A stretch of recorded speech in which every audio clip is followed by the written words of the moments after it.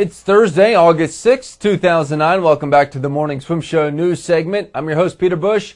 The second day of swimming at the U.S. Open was pretty darn fast, featuring 4 of the U.S.'s best swimmers who did not make the World Championship team. We'll start with the much-hyped return of Jessica Hardy after her one-year suspension for testing positive for a banned substance at the '08 Olympic trials. In the final of the 100 free, Hardy took the race out fast at 26:20.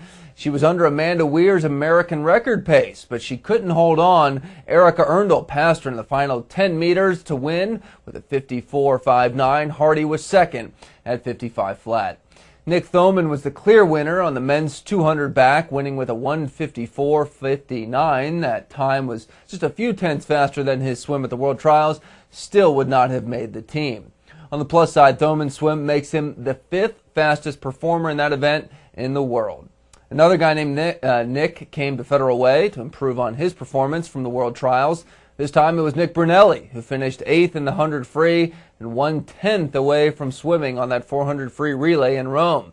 At the U.S. Open, he was 1/100th of a second faster than his time from Indianapolis.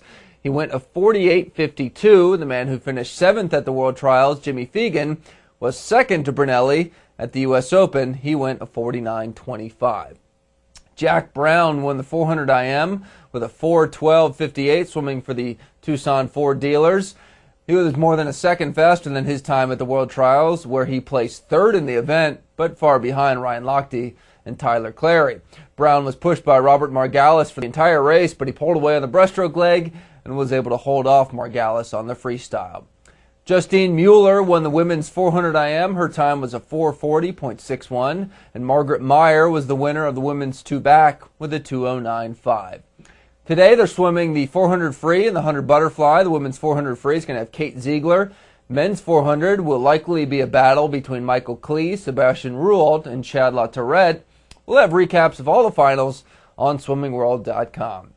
And the U.S. Swimming Masters Nationals have begun in Indianapolis. World records already being rewritten. No surprise there. Laura Val, who was voted the Swimming World Magazine's World Master Swimmer of the Year multiple times, she broke her own world record in the 50 fly in the 55 to 59 age group with a 31.42.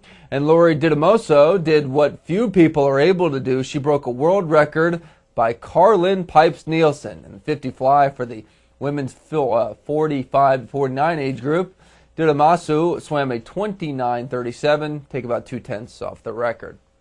The men's 50 fly, Osvaldo Quevedo swam at 24.17 to break his own world record, which he set 3 years ago in the 30 to 34 age group. Quevedo will be gunning for the world record in the 100 fly, which he owned for about a week until it was broken. That world record right now stands at 55.01. And perennial record breaker Mike Ross took down Paul Smith's world record of 25.87 in the 40 to 44 age group with a 25.57. Steve Hildebittel was also under the record at 25.73. And 3-time Olympian Gary Hall Sr., he broke a world record in the 50 fly with the 55 to 59 age group with a 26.86, breaking Greg Shaw's record. Jamie Fowler set 2 world records of her own in the 50 to 54 age group a couple weeks ago, 50 back and 200 IM. Now he has his name on the 200 back world record. Fowler swam at 2:17.74, breaking Tom Wolfe's record by nearly 3 seconds. And 2 more of Carlin Pipes Nielsen's records fell in the women's 2-back, the last event to finish before we tape today's show. Sarah Beth Metzger swam at 2:17.61 in the 30 to 34 age group to break Pipe Nielsen's record of 2:18.98. Then Jody Smith swam at 2:23.18 in the 40 to 44 age group, wiping out Carlin's record at 2:25.91.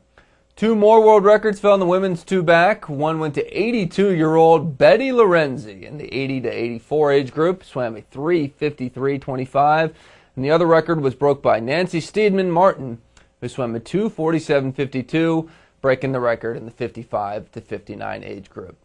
And finally on the show today, we want to commemorate the 83rd anniversary of Gertrude Ederle's successful swim across the English Channel. Gertrude was the first woman to complete the journey when she touched the French coast on August 6th, 1926. Her time was 14 hours and 39 minutes, It's the fastest crossing at that point in history, faster than all the men who had done it before her. 2 years before that, Ederle was an Olympic gold medalist in the 400 free relay, and she won bronzes in the 100 free and 400 free. Since Ederle's swim, about 1,000 people have made successful crossings, many of them women. You can find a list of all the names at the official website for the English Channel Crossings at channelswimmingassociation.com. And that's our news for today. Thank you very much to Swim Network for providing the footage of the U.S. Open. Be sure to join me and John Lone tomorrow as we give our final thoughts about the World Championships. Until then, I'm Peter Bush, reminding you to keep your head down at the finish.